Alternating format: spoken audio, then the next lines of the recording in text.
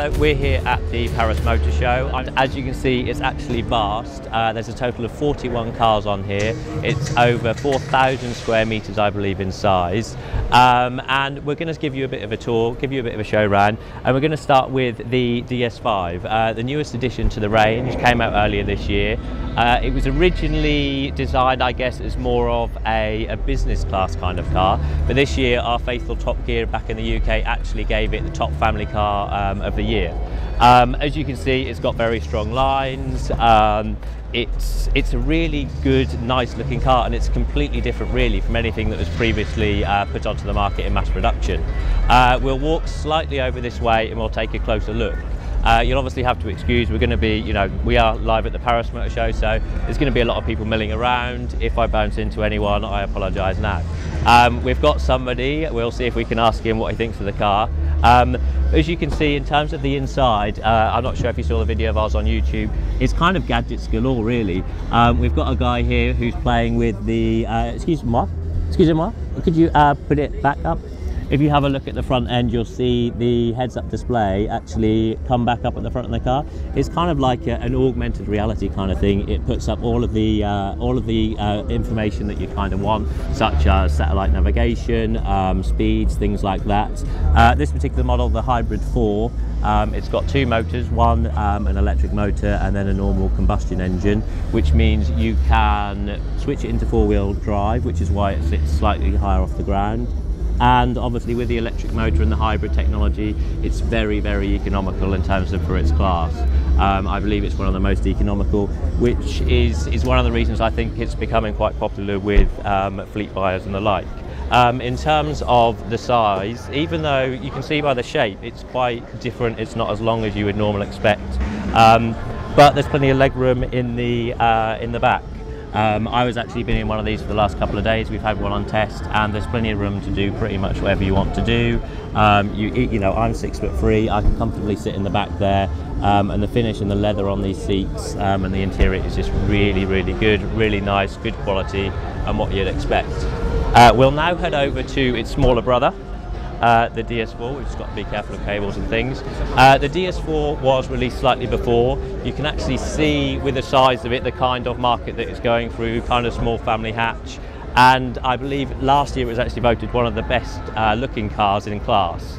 As you can see, it's a really, really nice looking car. Excuse me, and it just everything flows and things like that. As you can see, you can fit 4 adults in there very comfortably, as you can see from the people we've got in here. It's a really nice, it's a nice sporty looking car. My only slight gripe was obviously the ride height. And that's something that's being fixed, hopefully, with a brand new concept release, which is the DS4 Racing concept. As you can see, it's a pretty standard DS4, but obviously got some specialities on it. It's got a much lower ride height under the arches, it's wider at the front, wider at the back, it's a lot more aggressive in general. Yes, at the moment this is only a concept, but hopefully, fingers crossed, I wouldn't be surprised if we saw a model go into production, probably a little less aggressive, but within the next couple of years, hopefully. It features 1.6 turbo engine, which was at 265 brake. No word exact specs at the moment, but it's something I think the market would look forward to, especially we've had the DS3 Racing. It was one of our favourite cars and a surprise favourite car of a couple of years ago, and it was just so fun, it was nimble, it was great to drive, and I just think the DS4 Racing could just be one of the hot hatches of the next couple of years and can take on the more sort of well-known people, obviously mentioning no names, so I may not be allowed. We're going to head back through now. We're going to take a look. It's not the Citroën stand as such. It's not just about the cars. As I said, there are 41 cars here, but we've got a lot more different options as well. If we have a quick look to the right, that you can see that we've got the area where we've got a specialist over there who does kind of leather stitching, all of the interior. There's a number of products and stuff there, and he'll show you how to do it. There's a baby seat there which has actually been designed and made into the style of the DS5 seats. As we head back over here, as you can see, we've got all the cars are slightly in different sections. We're in the DS5 area at the moment, and we're going to head over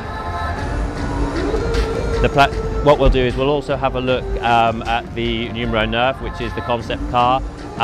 You'll see over the side there as well, we've got the Citroën Social Club.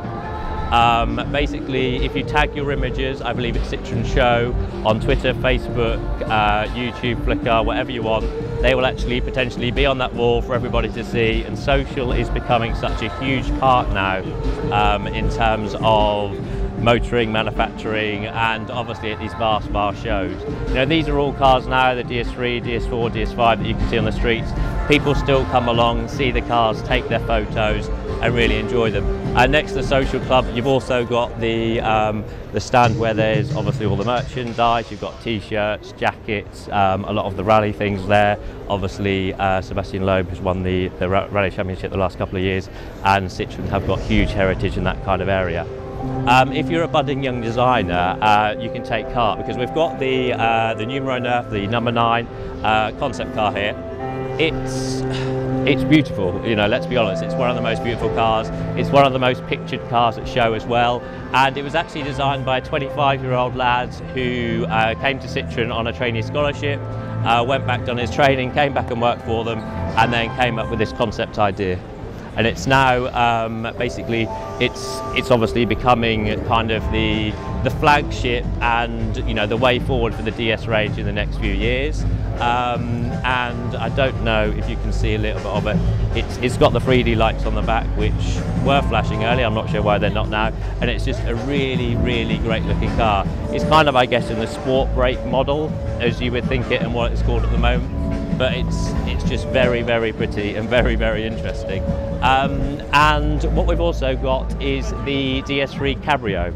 Now we're going to have a hard job seeing one because we're limited, but we've got one on the top of the roof there, and then we've also got a red one through there. Now it's not a true convertible in terms of, you know, it's not a complete drop top like we used to, but it's got the sliding roof, kind of a sliding sunroof, which is the Cabrio.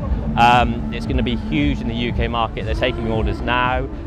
It's going to be sent, and I believe their good deliveries and things are going to be from early next year, and it's going to be something that you're going to see on the streets of the UK, I think, a lot next summer.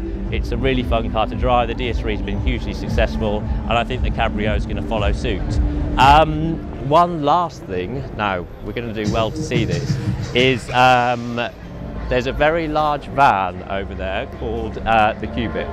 And as you can see, it's a mix of everything, and it's very cool. It's a concept, obviously. It's a hybrid concept. It has 9 seats, and if we wait slightly, you might be able to see when it comes around in terms of the interior with the big side doors, and it's really nice, interesting and different.